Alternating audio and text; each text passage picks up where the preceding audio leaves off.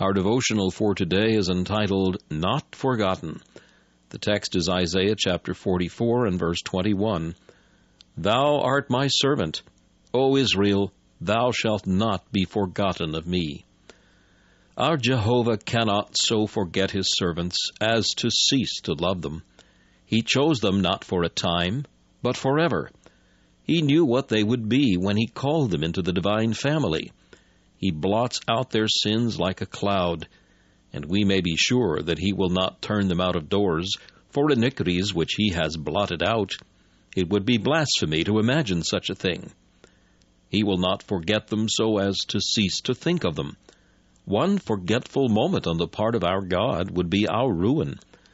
Therefore he says, Thou shalt not be forgotten of me.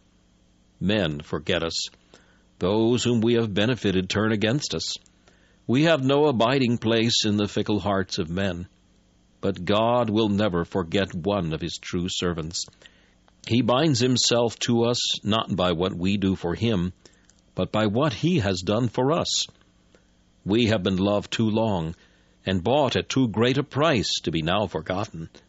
Jesus sees in us his soul's travail, and that he never can forget.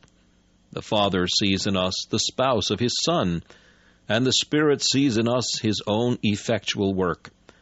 The Lord thinketh upon us. This day we shall be succored and sustained. Oh, that the Lord may never be forgotten of us.